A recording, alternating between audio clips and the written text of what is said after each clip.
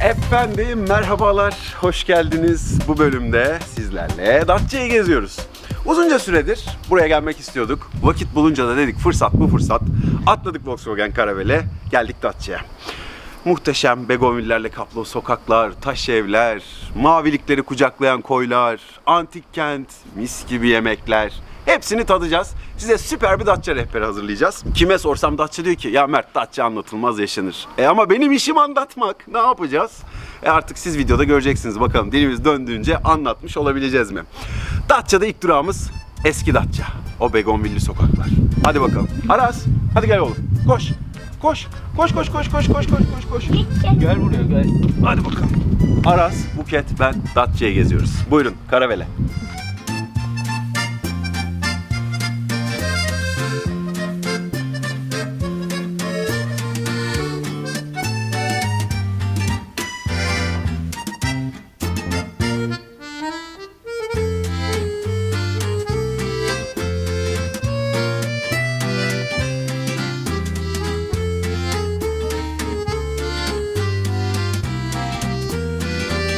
Evet dostlar, şimdi Eski Datça'dayız. Eski dendiğine bakmayın, aslında pek bir eskiliği yok. Sadece ilk yerleşim yeri burası olduğu için Eski Datça Mahallesi olarak isim almış burası. Datça'nın var ya iklimi pamuk gibi. Halikarnas balıkçısı Cevat Şakir zaten demiş, sıcağı da soğuğu da insan tahammülünü aşmayacak seviyede. Kışın 12-13 derecelerde, yazında böyle güzel bir meltemi var. O yüzden hani terliyorsunuz ama şunun diğer yerlerde, atıyorum Marmaris'te ya da Antalya'da olsak kaç katını yaşardık bilmiyorum. Şimdi Eski Datça sokaklarını dolaşacağız. Görmek istediğim bir iki yer var. Size anlatmak istediğim bir iki şey var.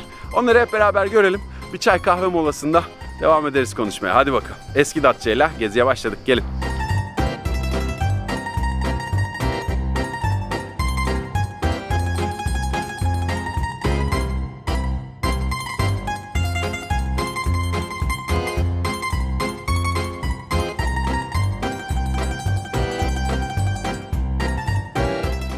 Bak şuraları akıyor, yala çabuk şurayı.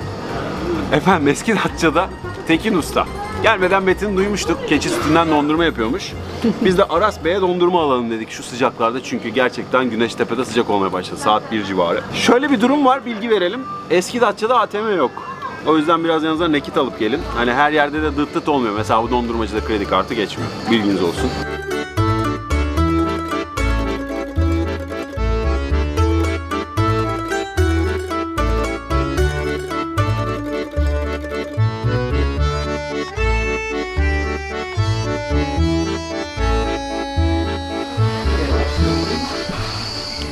Eski Datça'da geldik şimdi Orhan'ın yerine. Datça ile ilgili hangi bloğu okusam, hangi videoya baksam bu Orhan'ın yerini görüyoruz. Türkiye'nin herhalde en ünlü kahvelerinden bir tanesi. Ve bir köy kahvesi. Dut ağaçlarının altında. Ama burayı o kadar ünlü yapan şey bu ağaçları ya da içeceği ya da köy kahvesi olması değil. Burayı ünlü yapan şey bir misafiri. Türk şiirinin en önemli şairlerinden Can Yücel. Hayat adamı, hayatının son 10 yılını Eski Datça'da geçiriyor. O 10 yılında büyük bir bölümünü işte burada, Orhan'ın yerinde geçiriyor. Biz de geldik bu kahveye, Can Baba'nın ruhu için burada güzel bir kahve içelim, çay içelim, onu yad edelim diye. Şimdi buradan artık denize gideceğiz yavaş yavaş. Büklere gidelim, o güzel masmavi denizleri de görelim. Hem dinlendik. Hadi bakalım, Datça gezimize devam edelim.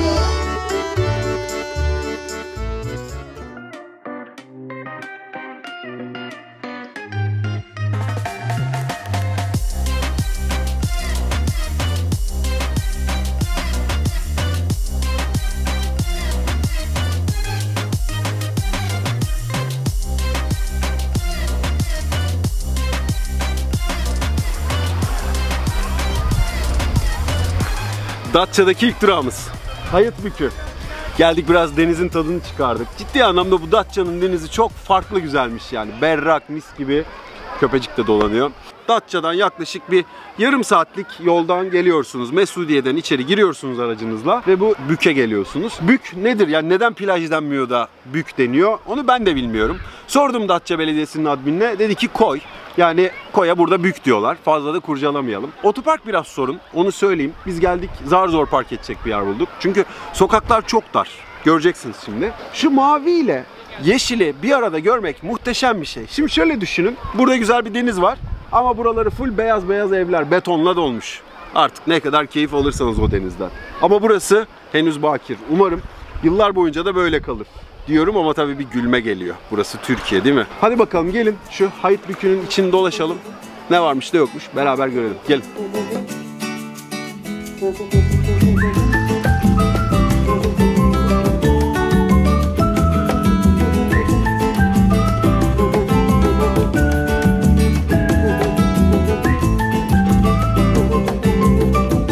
Gördüğünüz gibi Hayıtbükü'nün hep deniz kenarı şezlong. Genelde burada kafeler, restoranlar kendi önlerine şezlong koyuyor.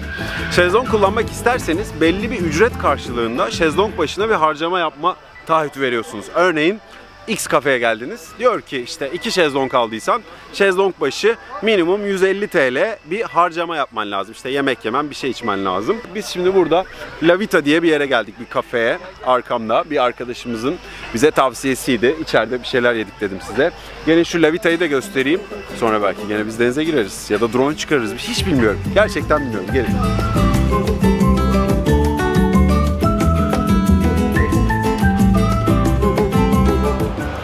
İkinci günden merhabalar. Uyandık, dinlendik. İkinci güne de Datça merkezde başlıyoruz.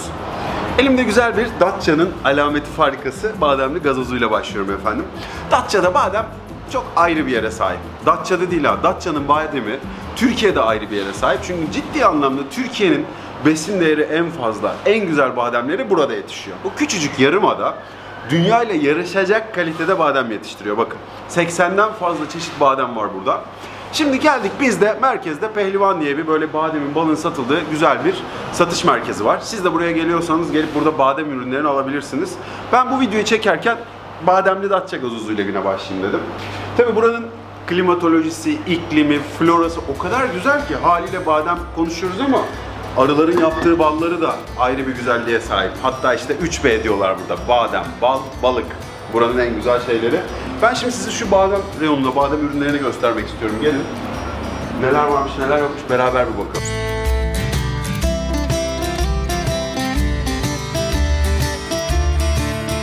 Bak bunu alacaksın. Oh. Bu arada bu doğal. Sıfır katkı. %100 badem. Açacaksın çıtır çıtır simidi. Üstüne süreceğim böyle. Vay, ben kahvaltı etmiştim aslında ama görünce bir dayanamadım yani. Badem ezmesi. İşte bademimiz bu. Türkiye'nin en güzel bademi burada, tepside.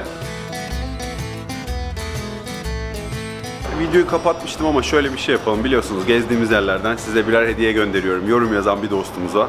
Bu güzel lokumdan aranızdan birine göndereyim. Aşağı yorum yazan bir kişi. Seçeceğim, adresini isteyeceğim. Bu da benden size ufak bir Datça hediyesi olsun. Datça'nın en ünlü badem kurabiyecisi. Burada çok güzel, spesiyel bir kurabiye var. O Kavala'nın badem kurabiyesinin çok daha güzeli. Burası bu arada, şimdi orada konuşuyorduk, akşamüstü falan kuyruk böyle yolun başına kadar gidiyormuş bu kurabiyecide. Ona göre gelin. Biz sabah erkenden geldik. Aslında sabah çok erken değil, 12 ama size öyle diyorum. Şimdi şu kurabiyenin tadına bakalım hadi.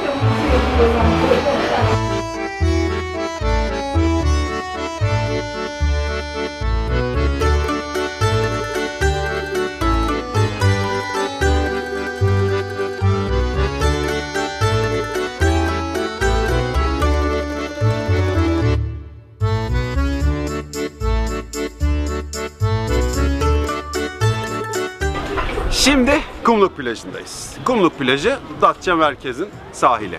Yanında Taşlık plajı var, hastane altı plajı var. Hatta Taşlıklı hastane altı plajı mavi bayraklı, çevreci yer. Şimdi Kumluk plajı restoranları daha çok olduğu bir yer. Gece burada denize sıfır masa atıyorlar gördüğünüz gibi, belki arkada görüyorsunuzdur. Burada ama merkezin hemen içi olduğu için yürüyüp bir ıslanabilirsiniz. Sandalyenizi alıp gelebilirsiniz. İşletme olmayan bir yerin önünde denize girebilirsiniz. Şimdi biz bir dinlenme molası vereceğiz. Şu kurabiyeleri yiyeceğiz Kumluk plajının kenarında bir yerde. Kumluk plajı. Size drone'la bir tepeden göstereyim. Sonra gezmeye devam edelim. Gel bakalım Aras, denize gireceğiz, gel.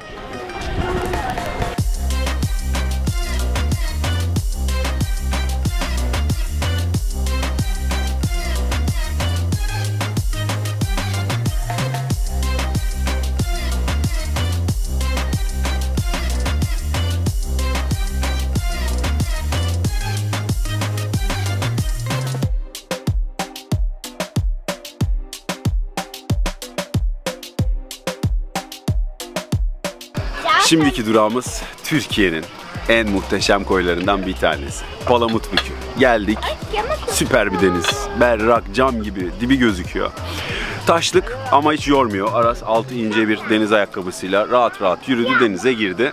Şimdi de yemek yiyoruz. Efendim burası Palamutbükü Datça'ya 19 kilometre mesafede bir yer. Ama hayatınızın en uzun 19 kilometresi olabilir. Çünkü virajlı, dönemeçli, yani böyle 45 dakika gibi bir süre tutuyor. Neydi buranın adı Buket? Selam. Aydın Ahşap Evler. Aydın Ahşap Evler. Restoran kısmı var burada. Burada yemek yiyoruz. İşte köfteler, buralara geldiğimiz zaman hep yediğimiz bu kabak çiçeği dolması. Her şey kendi yapılmış ya içeride, yani pizza hamurunu, pideyi, süt ürünlerini falan. Güzel yani, sağlıklı. Benim açıkçası en çok hoşuma giden özelliği otoparkı var. Bakın bu çok önemli. Otopark aramadı. Otopark aramıyorsunuz. Hayıtbükü'nde dün size söylediğim gibi işte şezlong başı 150 TL harcama limitiniz var. Yani 2 kişi geldiniz 300 lira 2 şezlong. Zaten burada bir şey yiyip içseniz 3 aşağı 5 yukarı öyle bir fiyat tutuyor. Plajları keşfetmek de bayağı bir iş burada yani. Nasıl? Tabii. İşte biz bayağı böyle dolaşa dolaşa hani şurası iyi, şurası kötü bulduk. Ben de kendi hesabımda yazacağım, oradan da bakarsınız yani. Buket Geziyor Instagram hesabı takip edin. En azından emek verdik yani, gezdik hani en şey nasıl, en konforlusu, en iyisi orada var olacak. Bu arada size ilginç bir şey söyleyeyim. Bu sizin gördüğünüz 3. bük hani koy. Ama aslında biz Datça'daki bütün koyları gezdik şu an itibariyle. Hani bazısında yer yok. Kargıda mesela hiç yer yoktu. Dışarıdan alamıyorlar dahi o kadar. Oranın da denizi efsane. Öyle Instagram'larda gördüğünüz öyle muhteşem sular, aman berrak deniz falan, onlar fasafiso arkadaşlar. Ya. Ben evet. Instagram'a ben size açık söyleyeyim. Ben yazıyorum ama. Yaz Buket. Ben yazıyorum. Öyle görüyorsunuz denizde yüzen bir tane Instagrammer. Ay buranın suyu çok güzel. Yok anam, iğne atsan yere düşmüyor. Biri dedi ki kara incir git.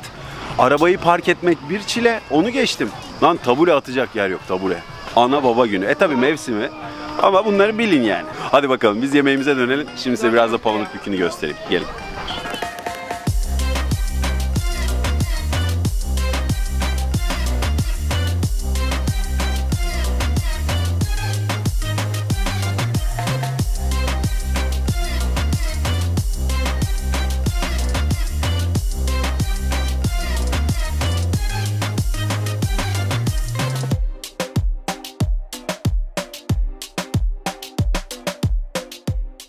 Knidos yolcusu kalmasın.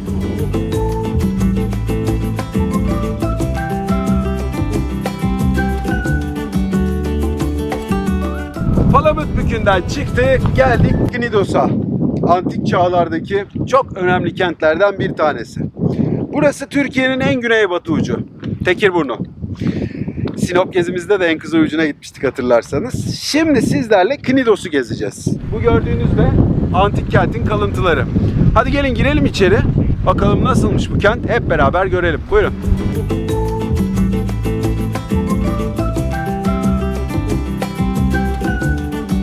Kente girdiğiniz gibi hemen girişin sağ tarafında sizi Dionysos Tapınağı karşılıyor. Daha doğrusu Dionysos Tapınağı temel kalıntıları. Paganizm yerini, yani o Dionysos'a tapınmalar yerini Hristiyan inancına bırakınca Dionysos'un saltanatı yıkılıyor.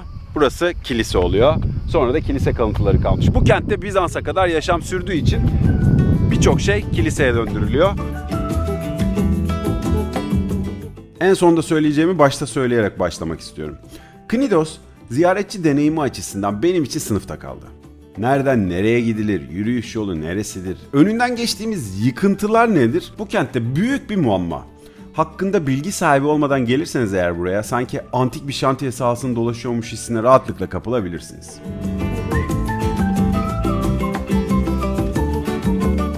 Knidos'un altın çağlarında bu kentte çok önemli bilim adamları yetişti. Mesela bir yılın 365 gün 6 saat olduğunu bulan Eudoxos, Platon'un öğrencisi, ünlü astronomi ve matematik bilimcisi bu kentte yetişmiş.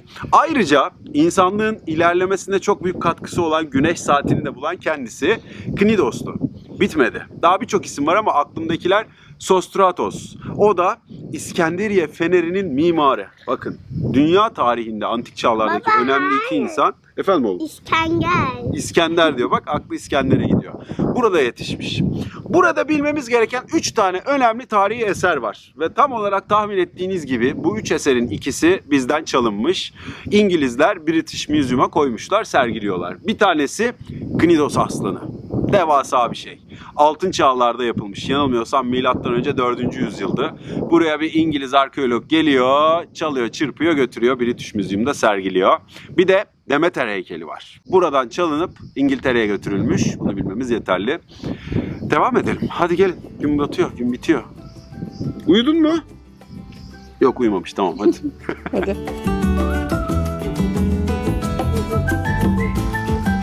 Efendim, bu kentin günümüzde turistler tarafından ziyaret edilmesinin başlıca sebebi muhteşem bir gün batımı sunuyor olması. Sandalyesini, içeceğini ve sevgilisini kapan yerli yabancı turistler de geliyorlar bu eşsiz manzaranın keyfini sürmeye.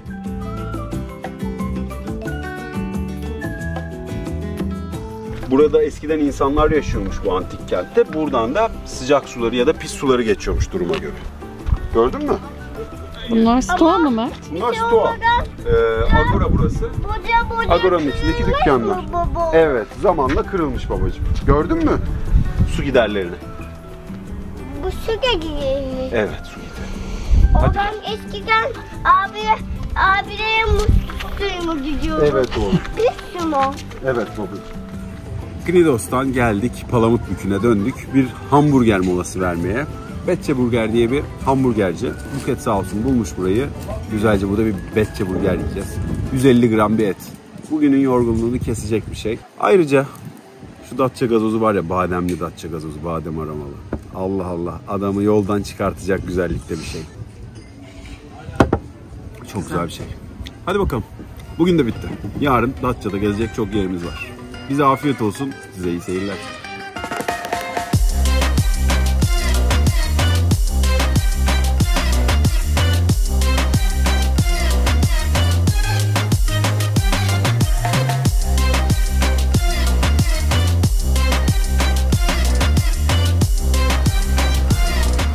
Üçüncü Datça gününden günaydınlar efendim.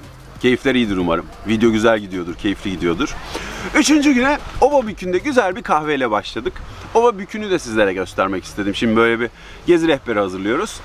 Güzel, orta güzel ve bizim hoşumuza giden her yer bu videoda olacak. Hayıtbükü'de Buket hatta biraz burayı Fethiye'ye benzetti. Biraz daha kum taş karışık. Böyle uzun bir plaj ve güzel bir deniz. Biz erken geldik. Daha bir sakin. Burada oturup bir kahvenizi içip denize girip gelebilirsiniz. Güzel ufak ufak pansiyonlar var. Şimdi biz burada bir kahve molamızı verelim. Size şöyle bir Palamutbükü'nü gösterelim. Palamutbükü değil, Hayıtbükü. Ulan bükler karıştı. 85, 52 tane koy var. Biliyor musunuz Datça'da? 52 irili ufaklı koy. Karışacak artık bu kadar. Biz kavga ediyoruz hangisine gitmedik diye Mert'le ben. Hepsine gidelim diyorum, Mert hepsine vakit yetişmez diyor ya. Olabildiğince gezmeye çalışıyoruz. Hadi bakalım. Afiyetler olsun bize. Size de iyi seyirler.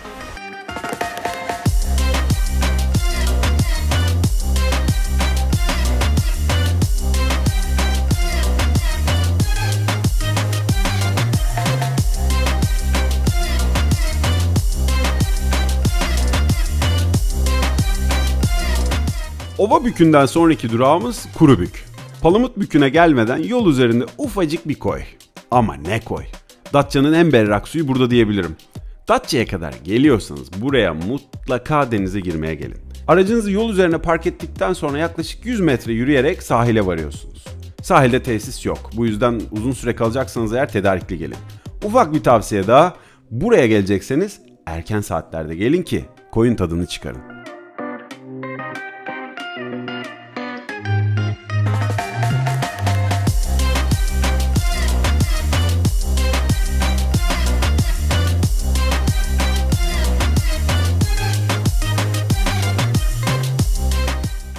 Hoşumuza giden Datça koylarında yüzüp video çektikten sonra istikamet tekrar Eski Datça. Gündüzünü gördük ama bir de akşamını görelim istedik. Sabah boş olan o sokaklar akşam saatlerinde dolup taşmaya başlıyor. Ufak bir tavsiye, buraya gelecekseniz otel rezervasyonundan önce mutlaka Datça'da restoran rezervasyonu yaptırın.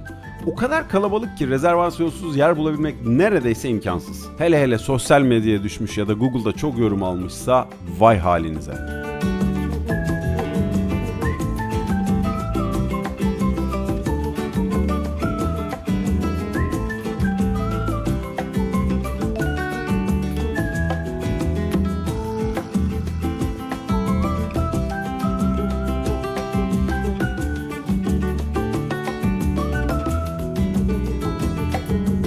Volkswagen Caravelle çıktığımız Datça seyahatimizde dönüş zamanı. Artık İstanbul'a dönüyoruz yavaş yavaş. Caravelle çok keyifli bir yolculuk yaptık. 4 çeker, 4x4, 205 beygir muhteşem bir araç. İçerisi güzel, kocaman. Buket dolaşıyordu biz giderken falan böyle arkada yatışlar falan. Kayboluyorum, yapıyorum. Eşyalar rahat rahat yayılıyor. Artı 4 çeker olması da güzel çünkü kumluk neresi bulsak dalıp çıkabiliyoruz rahat rahat. Yol da çok rahat. Hiçbir sorun olmadı. Arasa bakıyorum. Datça nasıldı? Anlat bakalım. Şimdi soranlara ne diyeceksin Datça nasıldı diye. Datça'ya mutlaka uğramanız gerekiyor. Bayağı kalabalıklaşmış. Bundan daha da kalabalık olmadan bence gelmediyseniz gelin. Yani ben plaj konusunda çok şeydim çünkü böyle hani nerede ne var kafam karışıyordu. Onu keşfettim. Zaten şeyde de yazacağım. Instagram hesabımda Buket geziyor, orada da yazıyorum. Hoş geldin. Hoş geldin Murat'cığım. Datça plajları işte şehrin yani merkezin içinde kumluk falan var, taşlık falan. Biraz uzakta 3 kilometre ötede Kargı koyu var. Orada işte işletmesi olan ya da sandalyeni kap gel modunda oturabileceğiniz yerler var. Bir de bükler var. Knidos'a doğru. Knidos'a doğru. İşte Palamutbükü, Hayıtbükü. Biz Palamutbükü'nü, Ovabükü'nü, Hayıtbükü'nü sevdik. Hepsine de gittik. Deniz muhteşem, hava nemsiz, çok iyi, hafif rüzgar esiyor falan.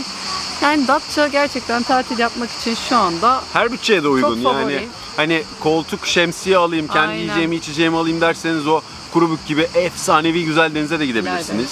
Biraz daha bana hizmet edilsin, tesis olsun, Aynen. otopark olsun, Evet. yemek önüme gelsin diyorsanız şezlong başı 150 lira artı yemek fiyatlarını videoda gösterdim. Öyle yerlere gidebilirsiniz. Öyle yerler var. Kargilos var mesela Kargı'da. Orada yer yoktu ama bir de sen onu anlatırsan. Ya yemek konusu ve Sen rezervasyon anlat onu. konusu Datça'da üzücü. Onu da hızlıca söyleyeyim. Ya arkadaş restorana rezervasyon yapıyorsun. Aynen. Günübirlik plaja girmek için Kalabalıktan. rezervasyon yapıyorsun. Her yer dolu. Bakın videoda fazla yemek yok fark ettiyseniz.